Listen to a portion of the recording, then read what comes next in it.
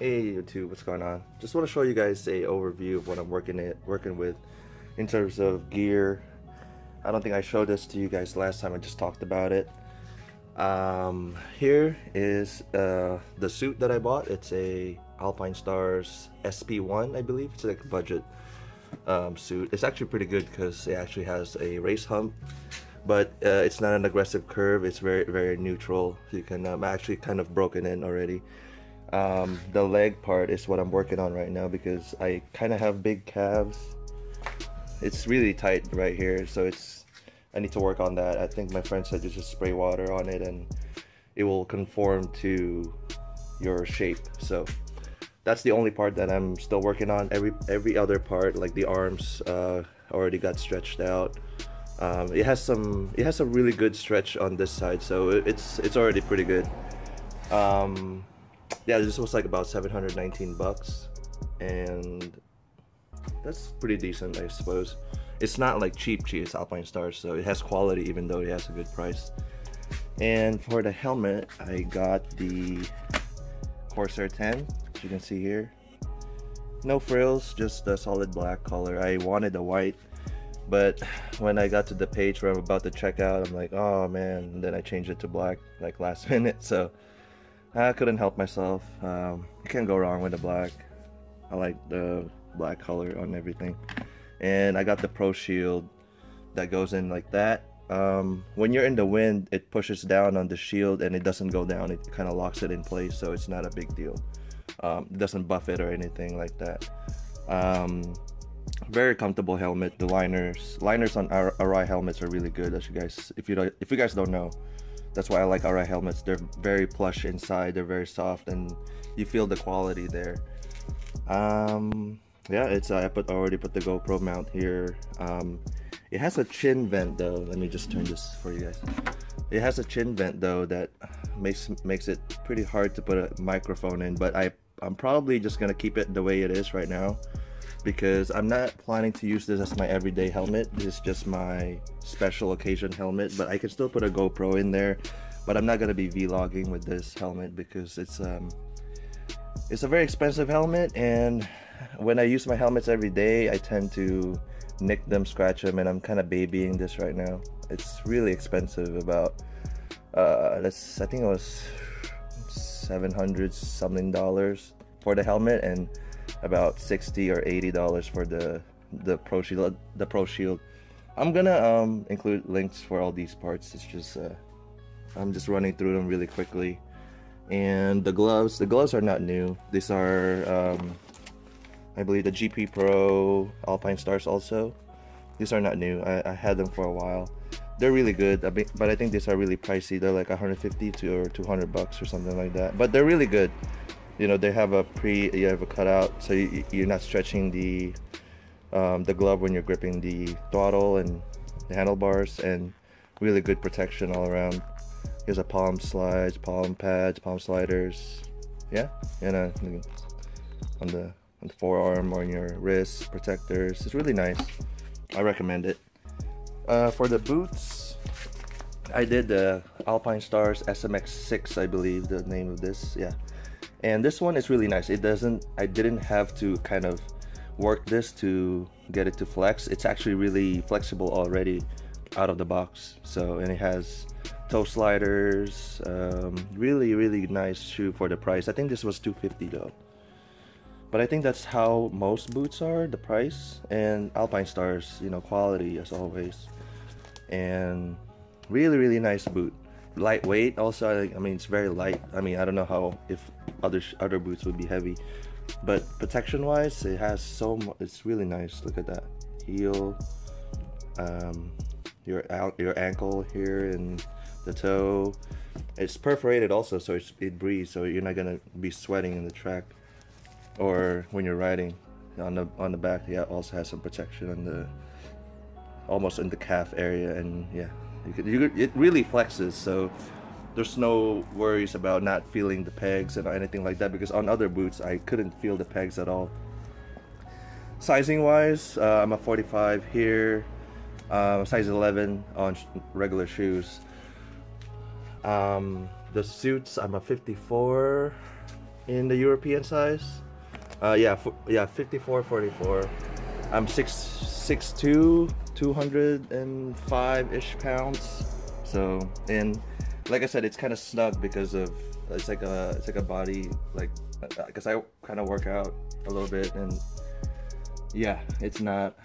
There's like some parts of me that are like kind of tight than the others, but 54 is the one that works. So I'm not disappointed with that. And helmet, large for my head.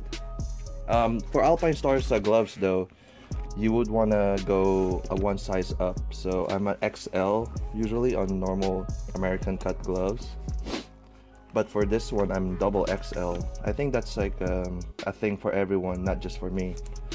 So I don't know if you guys are looking into that.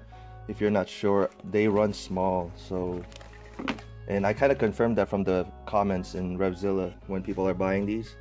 So they're like, oh, they say I'm actually XL on some, and then I had to go double XL. So the next thing I wanted to talk about is I did something really silly. This is why I hate wiring,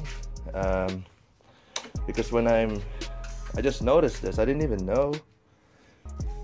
So when I turn left, the other one turns right. So it's freaking annoying, man. That's why I hate wiring. So let's do that. It's blinking. Yeah, as you can see. So I'll be working on that, and I'll see you guys in a second. Alright, YouTube, here it is. Hopefully I get this right this time.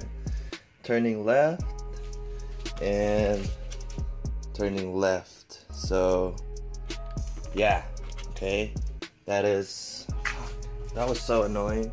I've been using this bike too. That's hella embarrassing. Alright, so yeah, I'm gonna button this up again, and it's nice. I mean, it's okay. I mean, I'm gonna check on the wires, what do you call this, retape some things. Maybe I'll move things around. It's okay. I'm looking at the positive side here of redoing that wiring. The LED light though is really nice. It stays on. I think that's for all S1000RRs. It's like a nice feature. It stays on and then it will turn off after, like, let's say a minute. Come on. There you go. I think that's like I don't know what that feature is for, but it's a nice touch. It looks like a car. You know, when a car, the headlight stays on for a little bit and then it turns off after a while. That's really nice touch. Okay, we are back. We're gonna test this one more time. Signals. Alright. Left. Finally. Jesus. Okay, let's check the other side. Right. So, okay. That was so annoying. Alright. So, anywho, bike's feeling really good. I tested it this morning with all my gear. Like I said, I'm just really tight on the leg area. It's making me second guess some of my lean when I was leaning. So, but it's okay. I'm getting there. I'm trying the new techniques on body positioning. I've been reading up on a lot of podcasts, and I'm listening to a lot of podcasts like Ken Hill and Jason Pridemore and stuff like that. And it's really informative. You guys should look into that. It's just, it will change. If you guys have bad habits, it will change it. You've been riding for many years. You've been like tunnel visioned. It's nice to have some insight. If you don't already know, that's what I'm saying. Like, you just kind of listen to those guys, and maybe you'll pick up something. It's really good.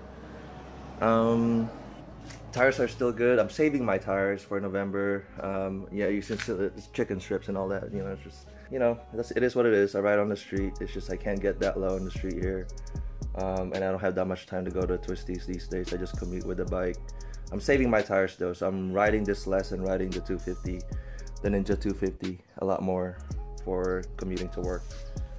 Even if I went to the track day, I think I still have maybe 1,000 miles left on this. It's just, they're wearing out pretty good for my type of use, my type of riding. I'm not gonna be super aggressive at the track anyway, so I'm betting that I'm really gonna be using maybe not so much of the tire by the time I get back home here.